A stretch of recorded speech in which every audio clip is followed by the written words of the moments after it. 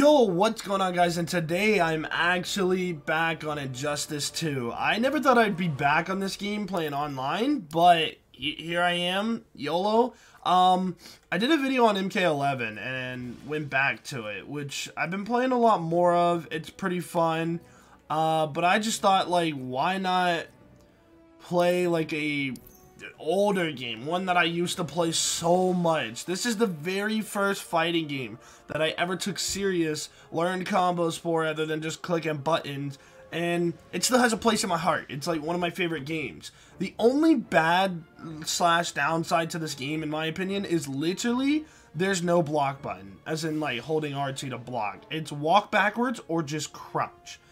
I think the main problem with that is literally you have to hold backwards to block, and then you block something and go in. It's like you've already given up ground. You like hold back. It's like, I don't know. It's just kind of, it's a very different way to play the game.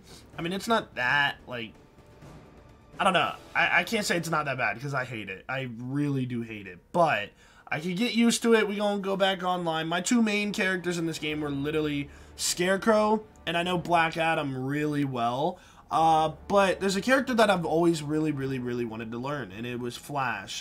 Flash, you already know if you know Honeybee.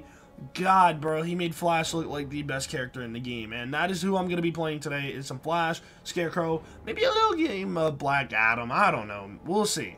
But this game's very old, so it's going to take me quite some time to find a game, so I'll catch you when I find a game.